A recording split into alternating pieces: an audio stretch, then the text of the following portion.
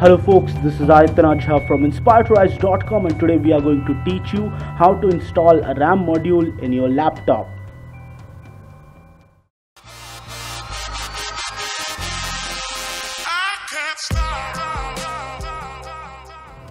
So guys, the first thing that you have to do in such a situation is that you have to buy the RAM module itself. Mostly the RAM for the newer laptops is DDR3L with a voltage of around 1.35 volts. Though DDR3 RAM would also work fine in most of the cases in your laptop, but having the DDR3L is almost better as it does not allow for overheating and is better.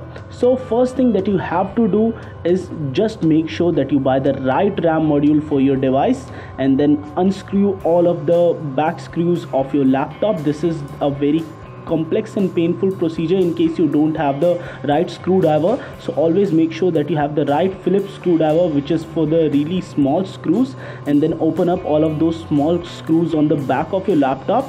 And another thing that is worth noting is that most of the laptops are just easy to open. You just have to open up the back screws and then the whole of the laptop is accessible to you. But in many cases, like in our laptop, which is the Lenovo 50NT pain laptop, it's actually a pain to open this up. In this specific case, it wasn't the same, and you have to pry open the keyboard also in order to get access to the back motherboard and the RAM, etc.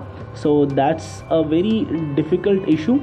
And in such laptops, what you have to do is, after unscrewing everything, just take the keyboard a little bit, take the keyboard apart. You don't have to literally take it apart, you just have to open it up using your nails or something hard, and then just disconnect the keyboard from its connections very easily, very slowly. And then after that, when you are done disconnecting it, just take it off very nicely and then place it in a secure place. And then you will see that there are 3 or 4 more screws that need to be opened up in order to gain access to the RAM area of your laptop. This is by far one of the most complex procedures that I have ever seen in opening a laptop on this specific laptop. So that's why I decided to make a video, because it was quite painful to make the video on this one, and I had to work a lot for this one. So when this was done, you have to pry open the whole laptop with your fingers, which is quite annoying, and you have to be sure, though at certain points of time it would feel like that the laptop is almost going to die, but it's not the case. You just have to apply the right amount of pressure, and once you are done doing that, you can just remove the back like we removed it here, and just make sure that everything is in place, and remove the DIMM by sliding open the left and right sockets. And you have we had a 4GB plus 8GB configuration. Now we have a 8GB plus 8GB configuration, so that's around 16 gigs of RAM on our primary editing machine. This laptop right here is the primary editing machine for almost all of the Inspired to Rise videos. And the RAM module, just insert it at a slant angle, press it nicely, and then push it downwards. Once that is done, what you would like to do right now is to check whether the RAM has been registered correctly or not. Just boot up your laptop. In case it's working fine, that means the RAM is working fine. Just switch it off, and you have to reinsert the keyboard again, which is also quite a painful procedure.